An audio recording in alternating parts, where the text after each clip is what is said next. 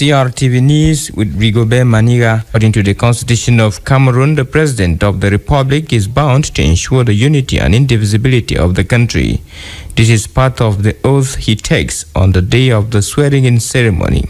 A political desk editor, Albert Njie Mbonde, says defending the unity and indivisible character of Cameroon is a vow President Biya took, which is a debt he owes the Cameroonian people. To understand President Biya's obligation towards the unity and indivisibility of Cameroon, liken Cameroon to a football team whose coach is the head of state. Before accepting the job of coach, he swore before the Cameroonian people represented at the National Assembly to be a guarantor of a one and indivisible Cameroon. If he does that, his team is winning, and the team's supporters, who are Cameroonians, will find delight in that. Biya's coach defines the game plan, and the players, or call them military officers, who will animate the game.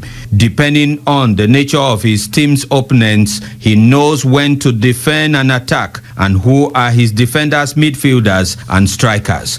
On March 5, through a presidential decree, he made major changes. Amongst them is Colonel Beburaka, who has taken command in Ebolova, Colonel Eyenga, who goes to Boya. Other senior military officials go to Ngaoundere, Betwa, Kuseri, and Bamenda. The opponents may be different, but their mission is the same: disturb the peace and tranquility of Cameroon and Cameroonians through separatist actions in Anglophone Cameroon, trans-border crimes in the East region, Boko Haram insurgency in the far north. But like the indomitable lions, the impossible is not Cameroonian, and by appointing these players or military officials in the defense of our fatherland, he is sure that at the very end, victory will be assured. For a one and united Cameroon is an oath a president of the Republic of Cameroon must take, a debt he owes the Cameroonian people. So says the Constitution of the Republic of Cameroon.